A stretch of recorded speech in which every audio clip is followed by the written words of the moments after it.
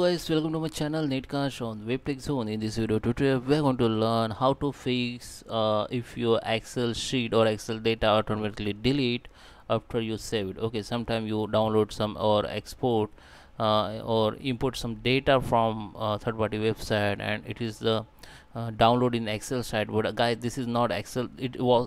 This was not Excel file. This is maybe in different format. So if you facing the problem that some data or sheet automatically delete after you save this file, so you have to check this the file format, and if after file format, how you can fix this issue, I will show in this video tutorial. So guys, let's start with the video. Before we start, I request you to like this video, hit the like button, subscribe my channel, and don't forget comments below. So let me first show you how you can recognize this file Excel, whether Excel or not. So this is my file, and this is not Excel format, but it is logo look like Excel. So I just download this file or export some data from third-party website.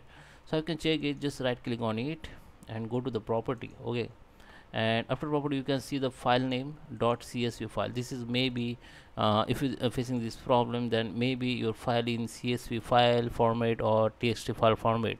So what you do to fix it, just open this file, and after open you have to save as a Excel format. So I will show you how you can do this.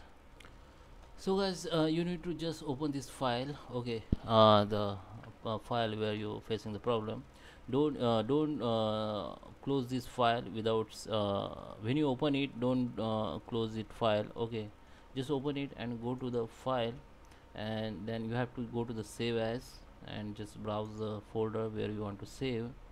And I just find out this document. Now this is my Excel sheet, but maybe you are in CSV file or any other file, so you have to change it format.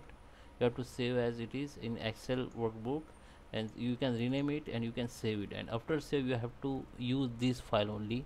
Don't use previous file. Okay, you can delete your previous file and you can use this file. Okay, so this is maybe you can the problem will be solved, your problem will be solved. But if you want to record your deleted file, then you can watch my another video, link in the description. Okay, so guys, I hope you like this video. Please subscribe me. Thank you for watching.